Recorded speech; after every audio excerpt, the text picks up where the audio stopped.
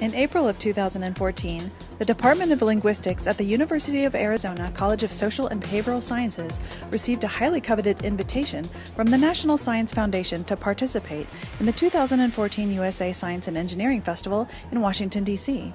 The team, led by linguistics professor Cecile McKee, presented in both English and Spanish a range of informal and hands-on science activities designed for people of all ages.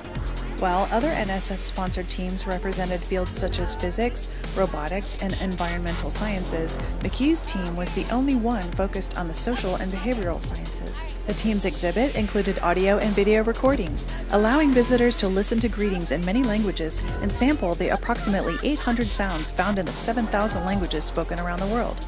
Team members led visitors through a finger-tapping exercise to demonstrate how the left hemisphere of the brain handles language.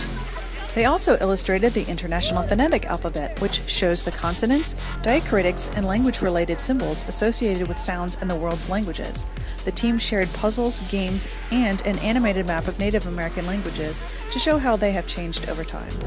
Above all, the team helped people understand how something as easily accessible as language has important scientific applications. Professor McKee, who traveled with 2 undergraduates, a graduate student, a high school student, and his father, said that this type of outreach activity promotes engaged learning, discovery, and curiosity. Who knows how many future linguists and scientists the team has inspired on this special trip?